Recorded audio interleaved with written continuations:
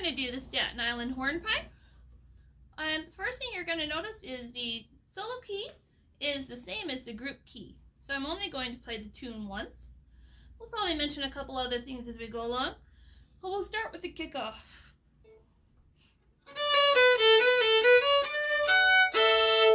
Now the tune.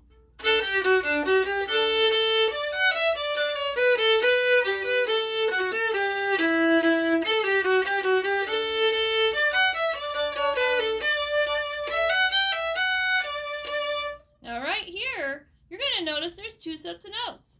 One is in parentheses and one is not.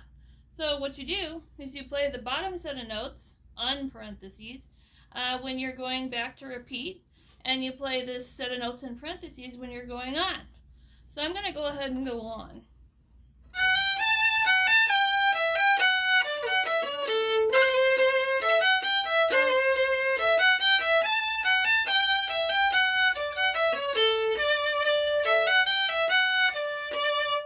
And again, you would play the parentheses notes when you're going on to the tag at the end, but you would not play them when you go back to repeat.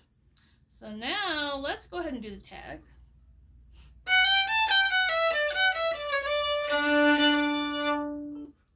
Now we're going to do the break. That's the more fun part.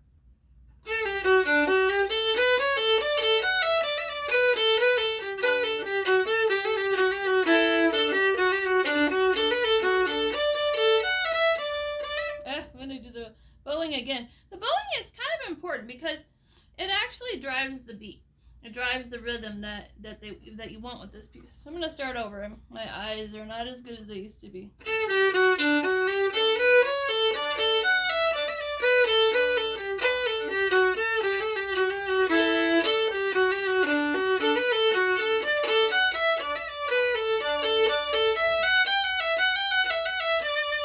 Again, we play the bottom set of notes. If we're going back to repeat, we play the top set of notes when we're going on.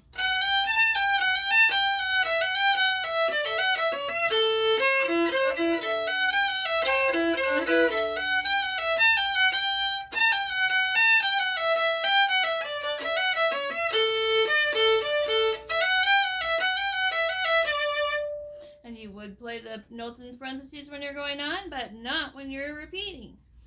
Then we have the backup. Gotta do a little counting. Rest, rest.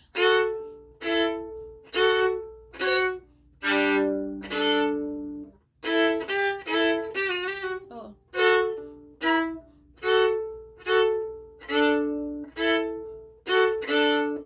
Now you would repeat it normally. I'm gonna go on.